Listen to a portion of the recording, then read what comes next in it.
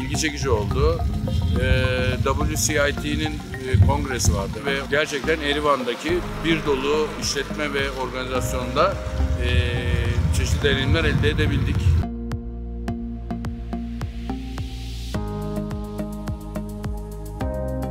Karşılıklı etkileşim bakımından daha şimdiden zaten başka bir melek yatırım ağıyla yatırım arayışında olan girişimleri birbirimize paslama konusunda anlaştık. Bence bu güzel bir ilk adım oldu. Zaten ilk toplantılardan hemen en verimli işbirliğini bulmak zor açıkçası. Biz zaten kendi aramızda da bunu bir girişim gibi düşünüp sürekli pivotlayarak doğru modeli bulabileceğimize inanıyoruz. Hani ilk günden Türkiye asıllı yatırımcıların Ermenistan merkezli girişimcilere veya Ermeni asıllı yatırımcıların Türkiye merkezli girişimlere yatırım yapmasını beklemiyorum. Ama bu bir emeklemedir, bu bir süreçtir ve ben güzel bir başlangıç olduğunu düşünüyorum. Startuplar için özellikle hardware tarafında, software tarafında işbirlikleri yapılabilir.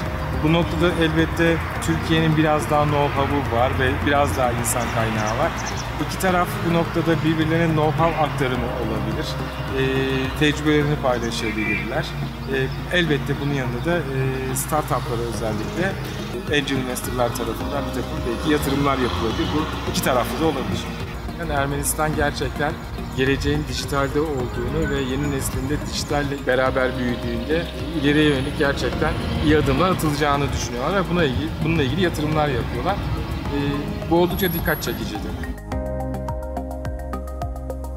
Türk yatırımcılar nezdinden baktığımda Türk yatırımcılar için henüz burada prematüre bir ekosistem var ama gelecek vaat eden bir ekosistem var.